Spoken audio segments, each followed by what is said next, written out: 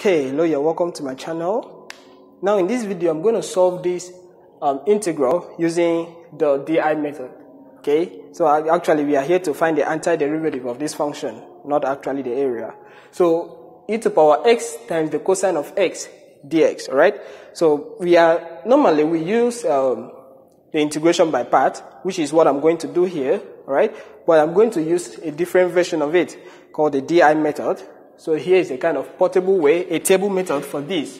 So what we will do, like we've done in our previous videos, where we talked about three functions, all right, where we had a polynomial function multiplied with something like the exponential function, and we saw how they behaved.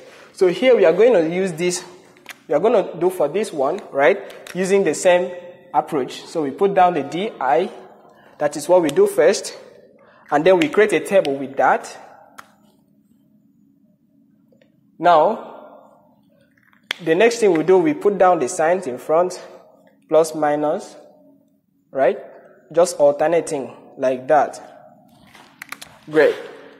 And this D here, like we discussed, stands for differentiate, and this one is to integrate.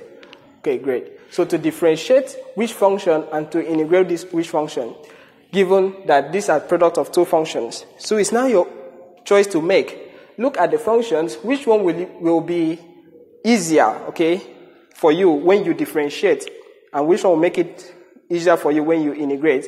So when you choose that, if you choose to differentiate this one, you now integrate this other one, and so on.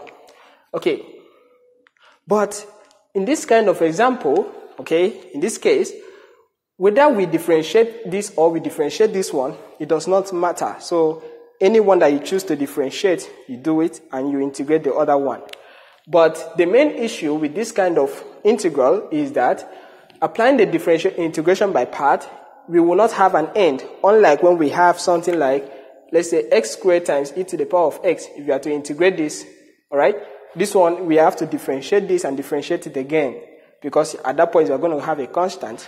But on this other hand, we will not arrive at any constant. So what do we do? Well, we are going to apply this method, and where we have to stop, we will know why we stopped, and that will help us anyway.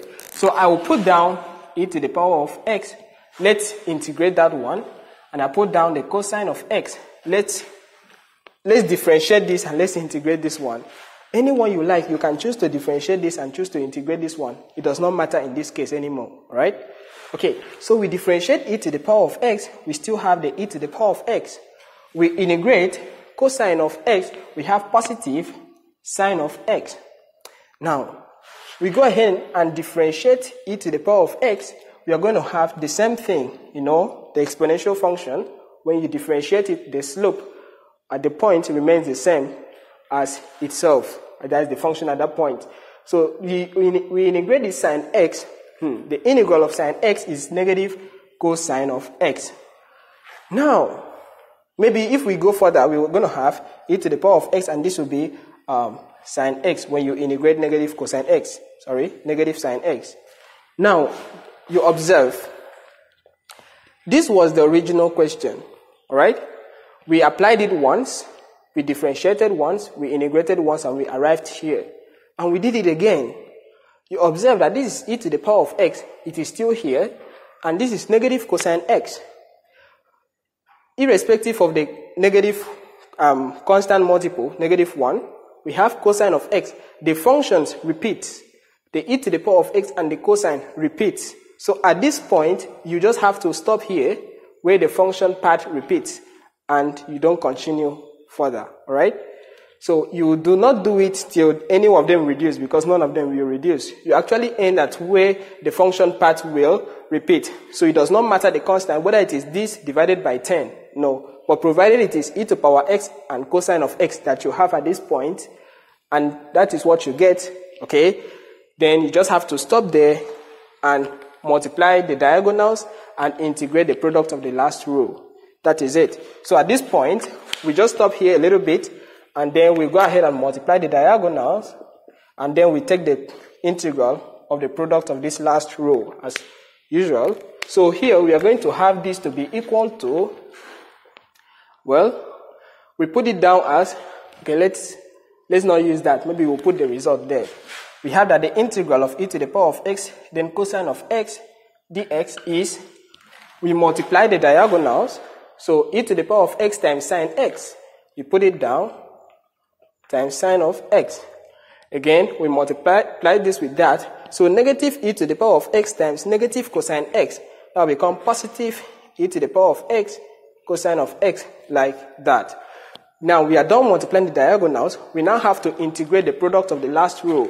So multiplying negative with positive, we're going to have negative, then the integral of e to the power of x, then cosine of x, and you put down the dx like that. So you observe over here that since the product of the last row contains some constant which was not here, but the constant has been taken out, the integral here is the same thing as the integral over here. That is to say, what you were being asked to find has also repeated here. So what we need to do now is to collect like terms and make the real question the subject of formula. That is to say, add this one to both sides. So if you move this one over to this side, it's going to become this plus that, which is 2 of that. That is 2 times the integral of e to the power of x, then the cosine of x dx is e to the power of x, then sine of x, plus e to the power of x, then cosine of x. So what I just did there was to move this one over here, since it's just the same thing as this. So if you move it to become positive, then this plus that will now be 2 of them, because they are the same, actually. Okay, so we are now here. So actually, to find the integral of this, we just need to divide both sides by 2 at this point. So by dividing both sides by 2, right, we're going to have that. And you know what?